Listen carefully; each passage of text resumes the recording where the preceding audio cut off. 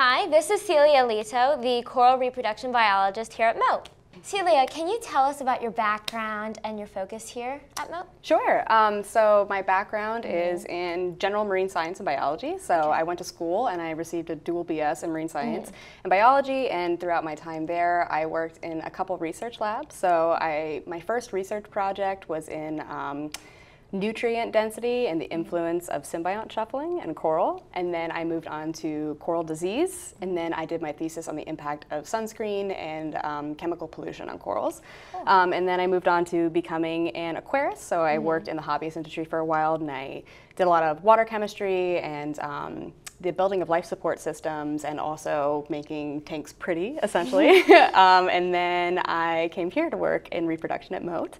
And my current work is in optimizing and studying every aspect of coral reproduction. So we study everything from predicting coral reproduction, understanding how different species function, and how to take care of them as they go through the various stages of their life cycle. So what do you love most about what you do here at Mote? There are a lot of things that I love, fortunately, but I'd probably say that my favorite thing is how I get to do work both in a laboratory and in the field. So I do about a 50-50 balance between working in the lab and working with microscopes or working in tanks, feeding general coral husbandry. And then I do a lot of scuba diving as well, which is really, really fulfilling because at previous positions, I either worked in one or the other, so I wouldn't see the whole process. With this job, I'm really lucky to see the entire process, starting in the lab, going out into the ocean, and then seeing those outplants succeed, which is really, really exciting and really fulfilling. So that's definitely my favorite part. Amazing. So what made you want to start learning about coral? I had a lot of things that made me want to learn about them. It'd be hard to pick just one. But I think the biggest influence was I went to Tampa, Florida when I was young to visit some family, and there was a patch reef off of the coast of Tampa, and I remember snorkeling there as a kid, and then when I turned about 8 or 9, it just wasn't there anymore, and I didn't understand why that was at the time. And then I later got my scuba certification, and I did a capstone project in high school with the Coral Restoration Foundation, and that was the first team to actually explain what I was observing, which is just overall ecosystem degradation. And they were some of the first people I saw could actually A, do something about this crisis, and then B, you could have a career at it. So I just pursued that wholeheartedly, and now I'm here. So I know that Florida's coral is stressed. So how much of the coral, how much of Florida lost its coral? So depending on which area you're looking at, it can be anywhere from 50 to 95%. So in general, we like to say over half of the coral reefs, but it is dependent on which areas you're looking at and which species you're referring to. But I would say just slightly over half. Okay. Can you explain how often corals reproduce? Yeah, so it depends on the species again, but the species that I work with typically reproduce only once a year. Typically, most species will reproduce in August every year, but they can sometimes go in July and sometimes in September. And it takes a lot of energy and a lot of times for coral to prepare for spawning season, which is why it only happens on an annual basis and not multiple times a year. So what are the main stressors that prevent corals from reproducing? There's a lot, and they all combine together to make this perfect storm of stressors. But the main thing that we're observing in the Florida Reef Tract right now is a combination of disease and thermal stress. Any form of disruption in their daily life or daily state can upset their ability to produce gametes, therefore they cannot reproduce. And because disease is a huge issue in the Caribbean Reef Tract right now, we're noticing that a lot of corals aren't spawning because they become sick or start showing signs of becoming susceptible to those stressors. So that will prevent them from spawning. So does the inability of corals to reproduce cause them to die? So it wouldn't necessarily kill the individual colony itself. Some corals just aren't fit to be parents, and it's just like humans or any other animal. Some just don't have the ability to reproduce. And although that's not ideal, that won't kill the colony. They'll just simply exist and they'll just never reproduce. However, the inability to reproduce is detrimental to the ecosystem as a whole. In order for a reef to be functional and self-sustaining, it must be able to produce new genetic diversity on a regular basis and be able to adapt to new stressors through sexual reproduction. So if a colony is not able to reproduce, it's not beneficial to the ecosystem as a whole, but it won't kill that colony itself. Cool. How do you know that a coral is disease resistant? So there's a couple ways that we measure that. The general way that we try to test that is through resilience screening. So whenever our team produces new genetically unique individuals through assisted sexual reproduction, as they age, we will fragment them into multiple replicates. So we'll make clones of them through fragmentation. And then we will run them through varying experiments where we will expose them to either stressors or disease, or really you can test anything with these. But in reference to disease, we'll expose them to different ones that we are aware of that are a big issue on the reef. We can see whether or not they become infected, if their microbiome changes, if they bleach, if they experience tissue recession, all that jazz. And with that data, and with multiple years of replication with that, we are able to determine if they are more or less resilient to certain stressors, whether it's white band disease, stony coral tissue loss disease, really anything that we're able to study, we try to screen for resilience for that.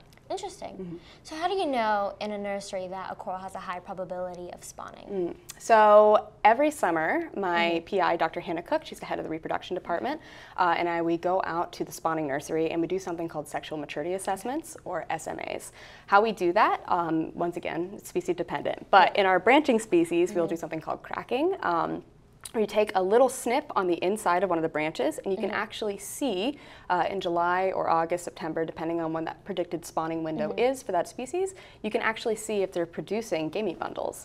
They look like little pink dots on the inside of the skeleton, and that's how we're able to determine if they're ready to spawn and how far out we are from witnessing spawning. And then in our massive species, which are the big bouldering corals like brain corals, Montasteria cavernosa, all these enormous corals. They don't have branches, but they cover a lot of surface area. So we will actually take a drill and we will core a small tissue sample, and we will look inside their skeleton and look for the same thing, whether or not we can see the presence of gametes. So that's how we're able to predict everything. Cool. Yeah. So how did you learn that your restored corals reproduced? So we are really lucky to have access to a lot of people who want to help our work. So we send out dive teams to either go out and film certain colonies that we predict would be able to spawn within a potential window. So we will have dive teams go out in the dead of night, because it always happens overnight, and they will have non-interruptive lights that be able, or low light sensitive cameras to be able to film spawning. We also work collaboratively with a lot of other research teams that will observe spawning within their laboratory or around their own outplants, and we will just compile our data. So I remember the biggest spawning event that happened at Mote was my PI, Dr. Hannah Cook. She has been observing this colony of Orbicella fabulata in 2020. It was outplanted 5 years prior, so it had survived Hurricane Irma, it had survived bleaching, it had survived disease, and we were a little worried that it wasn't going to spawn. But during its predicted window, she went out and she waited, and there was a whole camera crew there and everything, and it spawned right in front of her. So that was one of the most exciting things for our team. But we just have a lot of people that go out and observe, and we share data. And then we also will bring corals into the lab and observe them with our own eyes as well. So how did you feel hearing that news? That must have been a really good day for you. I was very excited. It's really reassuring to have confirmation that the work that we're doing is going to create functional self-sustaining reefs in the future. Because something that we have to consider is, if we are able to settle corals and care for them from a really young age, and then get them to the point where they're adults and we can outplant them, that's great. But will they be able to function on their own once we stop babysitting them, essentially? And that was confirmation that this type of work is going to be beneficial and may be the missing step in our restorative efforts. That's amazing. Yeah, it's really exciting. So can you grow genetically modified versions of coral to increase the chances that restored corals will reproduce just like naturally occurring corals? Yeah, so anything that we do is not necessarily considered genetically modified, because all we're doing is ensuring that colonies that would naturally interact in the wild are more successful. So we're not genetically modifying anything, it's just more controlled breeding per se. So But there are other efforts that I'm not a part of that other research labs have done with actual genetic modification. None of those are being outplanted currently because they are not genotypes that would exist in the wild, and we're unsure of the impact that they would have on a large-scale environment. But in laboratories, they've been able to cross, I think it was like Curacao, Floridian reef tract, and Panamanian coral. They were Acropora palmata. They were able to cross 3, and they made a genetically modified offspring of that. However, they're still really early in that process, and we don't even know if they're able to spawn or anything like that. But those are not meant for outplanting. Those are strictly for research, where our work is just taking colonies and putting them in a more controlled environment just to make sure that they are as successful as possible, because another issue that we experience in the wild is because coral are declining so rapidly, they are not physically close enough to each other that when they do spawn that those gametes will interact. So by making sure that they're in a laboratory and we can do it by hand, it just makes sure that doesn't go to waste. Cool. So what are some of the most surprising discoveries you've made about coral reproduction?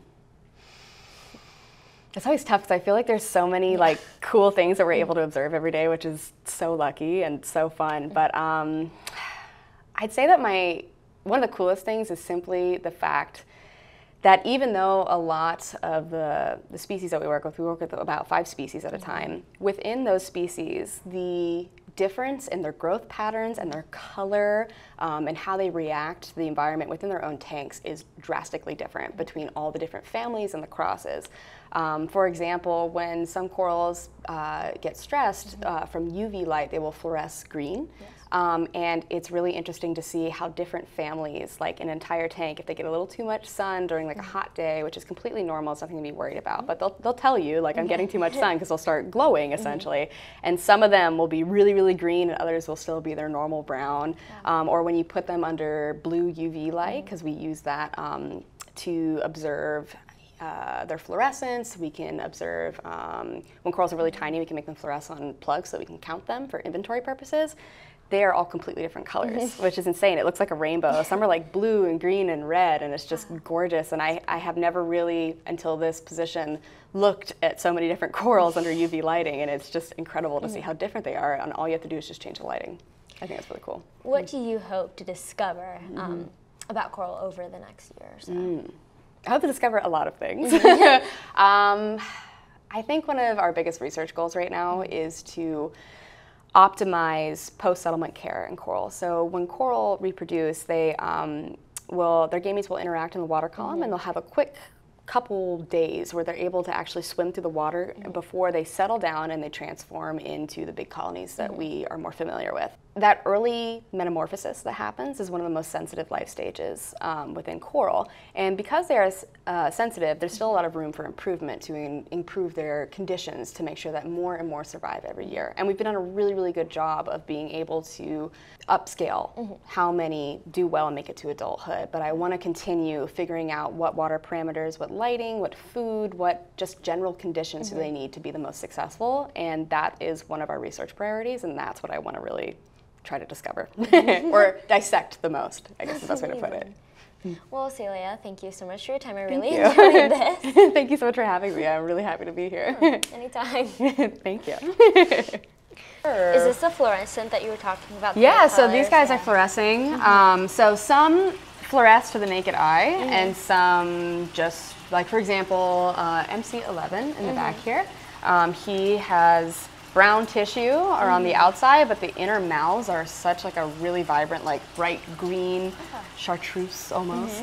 And that is just natural fluorescence. And under the lights, it's much easier to see it when you have a blue wavelength on them, because that energy signature allows them to reflect the light back in the fluorescent form, which is why it looks so bright to our eyes. And MC58 is really naturally green and blue and just very vibrant. And then this guy, he's got light blue mouths, they're all green.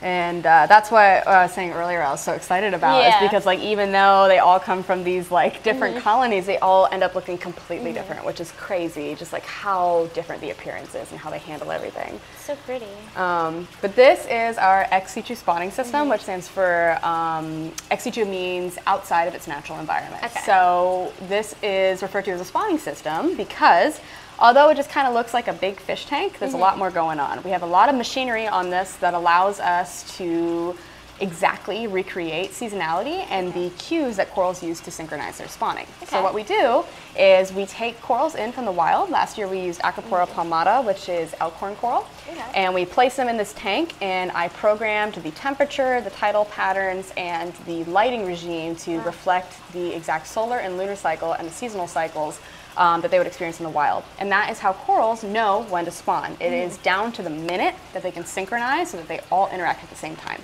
And one of the issues that we're experiencing or observing in the wild is because of light pollution and climate change, those thermal and light cues are interrupted, and that can cause asynchronous spawning, which is why some reefs are no longer able to reproduce on their own, and that's where people like us step in and use machinery like this to help us. But then after last year, we started putting in some of these MCAV plates. So that's Montastria cavernosa, or Great Star Coral. They're called Great Star Coral because they have these big expressive nails, and they're my favorite for that exact reason. But our goal is to encourage these guys to reach dinner plate size, which is required in order to reproduce because it's heavily density dependent. They cannot reproduce if they're too tiny because it takes too much energy. And we take these clones of each other, or fragments, they're all the same genotype. We put them on a plate, they fuse together, and instead of having to wait about 30 years for these colonies to become sexually mature, we can help them reach sexual maturity in about 5 years, which is a really big difference. And we're having them fuse by giving them ideal conditions to grow, and then we will observe them spawning, and we will continue making new coral from them. So these are going to be our resident spawning colonies that are going to stay in this tank for years. And then eventually we'll be able to put a canopy over this, and I will program this tank to give seasonal cues that are a couple months either forward or backwards, so that way we can focus on wild colonies, and then we can trick these guys kind of into spawning like a couple months later when we have less on our plate, and we're able to observe them hopefully at around 10 a.m. our time and not like midnight. So That's so cool. So yeah. And it makes it look pretty. They're always sitting here, I can tell, when they want food, and then they're happy. But yeah, so that's our XC2 spawning system. And then, I don't know, do you want to see what babies look like? Yeah, so over here, this is Orbicella fabulata and Orbicella annularis. This is another species of massive coral, so they don't branch. They grow a lot in the same style as the MCAV that are in that tank. But these guys were spawned and settled in August of last year, so 2021, so they aren't even a year old, and they are so tiny. Let me see, but every single polyp is an individual. And they're gonna, it takes them a long time to grow in the species, just because that's just how they are. They are just a bouldering species, so they take a little bit longer, and it'll take them about 2 to 3 years to cover an entire plug. And then we have our Acropora cervicornis and palmata, which are our branching species, and those guys can cover a full plug in less than a year. So, and we have some downstairs that I don't know if you'd like to see, but you can see a really big difference in the species for sure. But this is an example of how tiny they are. This is a really long process. Yes, many years, but it's worth it. But yeah, these are our babies, thousands and thousands of babies. And then I can actually show you an example of one of our larger. So this is a branching species. This is Acropora cervicornis. So this guy, I believe, is about 3 years old. However, he's been fragmented multiple times. So if he was in the wild completely untouched and not fragmented, he'd probably be like the size of my chest, which is how big our spawning colonies are.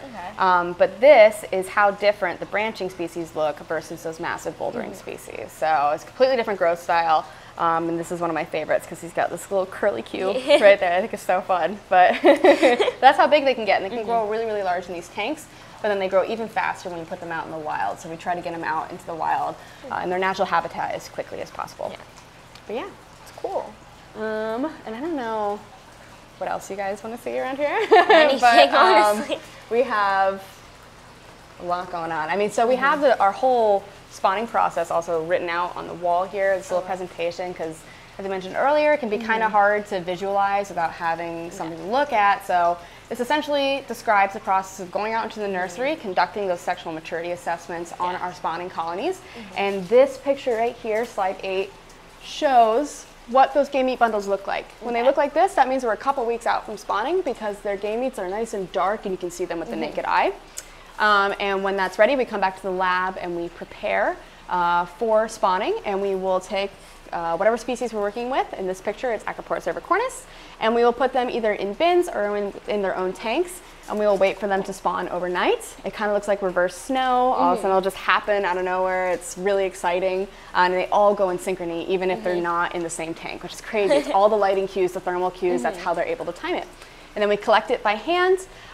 We will allow the gamete bundles to dissolve into sperm and egg, and then we will fertilize them by hand, so that way we can control the crosses and make sure that we understand the full pedigree and the family history, essentially, and that is a huge component of our research.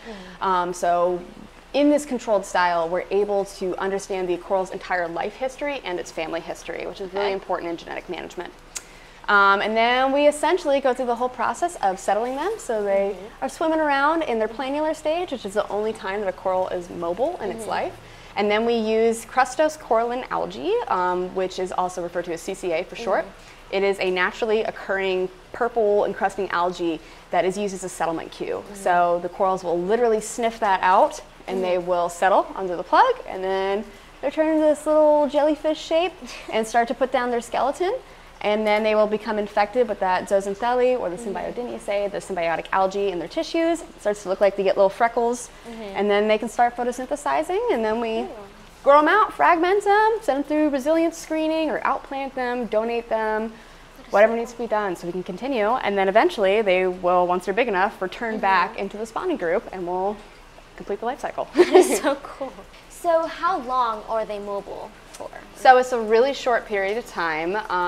Once again, it depends on the species, but typically can only be from 2 to 1.5 weeks.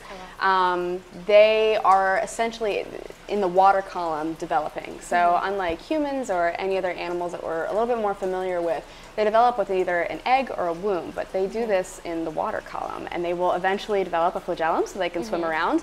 And once they reach that stage, they are immediately sniffing out that crustose coralline algae and looking for a reef, essentially, to settle on. So if they're able to sniff out that cue, they'll work their way down in the water column, and we do this in very controlled, calm tanks to give them the best chance, but in reality, they're in the wild, they're getting tossed around by the surf, so they might take them a second to get down to the bottom, which is why it's a window of about a couple days to 1.5 weeks, but we typically observe it for only about 3 days in the lab. So. Yeah, not long, and then they spend the rest of their life in the same spot until we outplant them. So how long have you been working here? I have been working here since June 2021, so I'm just approaching 1 year. So not very long. Did you do any internships here? No, actually. So I just saw an opening for this job. We're actually going to go around this corner right here.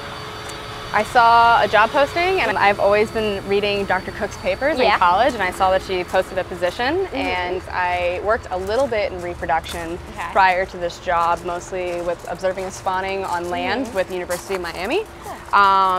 And I just saw that they needed an aquarist who has done that before, and I saw it was Dr. Cook, and I freaked out because I love her, and then I applied, and it worked out because I have a background in aquarium husbandry, which was the biggest thing because my expertise is in post-settlement care. So taking care of these guys is the reason I've been in school for so long. That's cool. But, all right, so let me see if I can turn off the pump so you can see it a little bit better. Actually, I'm sorry, I'm going to slip in front of you. Let's see. Okay. So, I don't know where you'd like me to stand. It's most effective for you. You got this. The words are the hardest part.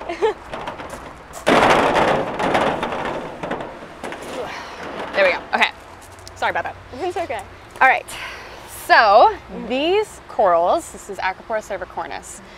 These guys, believe it or not, were settled and spawned at the same exact time as the other babies that you saw upstairs, but they look completely different and are a completely different size. And that's because this is a branching species and that was a bouldering species. So this just shows the differences not only with the species, but between families.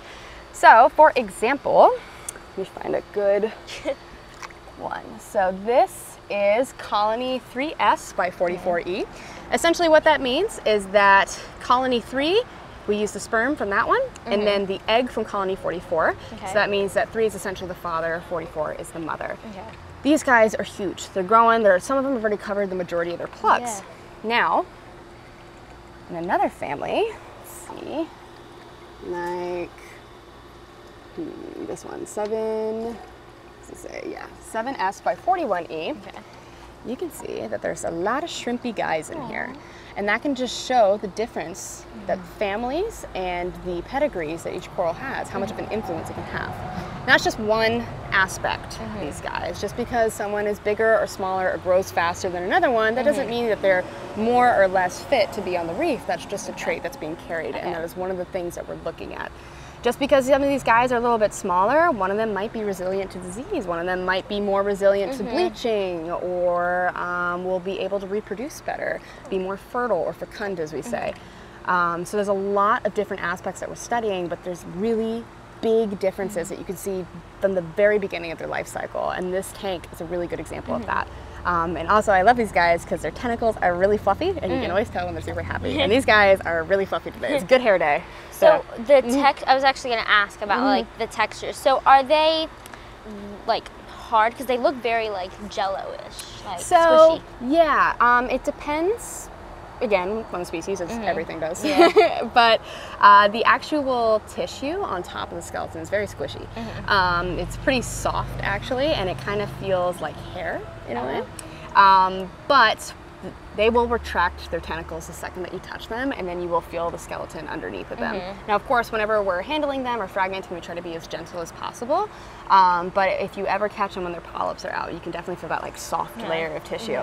And that's true for most corals. Every coral that we work with is a stony coral, but there are species of soft corals, especially in the hobbyist trade, that are not endangered, but they are completely soft. They don't really have any structural support to them. They're just like a bunch of tentacles, and they're super, super soft. They feel like anemones almost. But yeah, it depends on which part of the coral that you're talking about, but the outside is soft and the skeleton is very hard, just like your teeth, essentially. Cool. Yeah. Thank you. Of course. I always like to show people the difference between the tanks because it really shows like how different each species is. This is gigantic compared to the other one. There's thousands of coral in here, and every coral on a plug is genetically unique. So just because they come from the same family, it's kind of like siblings, but they're not clones of each other. We will end up fragmenting them, so essentially making clones that way. But these guys are all completely unique, and because one of the biggest issues that we have on our reef right now is a lack of genetic diversity due to their inability to reproduce, or just because of lack of coral in general. It's really exciting to know that every year we can create thousands and thousands of new individuals, and that is essentially the backbone of a functional reef in itself. So this tank is just like a big old clump of hope. So really exciting. Cool. But yeah,